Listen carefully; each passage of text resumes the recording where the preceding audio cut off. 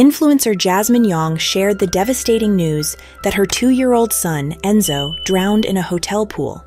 The incident occurred while the family was preparing to celebrate Mother's Day earlier this month. Jasmine Yong, known for frequently posting about her life online, recounted the tragic day on Instagram. She and her husband, Lim Kong Wong, had checked into a hotel on Saturday, May 11th, with their son, Enzo. The family was planning a special Mother's Day celebration.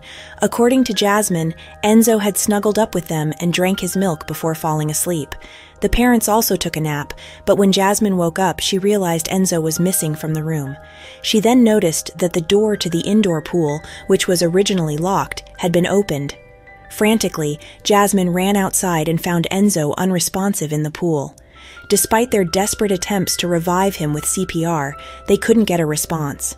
The poor network at the hotel prevented them from calling for help immediately, so they rushed to the hotel lobby, carrying Enzo in their arms, and asked the staff to call an ambulance and provide first aid. After being taken to the hospital, Enzo's heartbeat was finally restored, but he remained in a coma. The tragic accident left Jasmine and her husband heartbroken, mourning their little angel who had been a constant joy in their lives. Thanks for watching.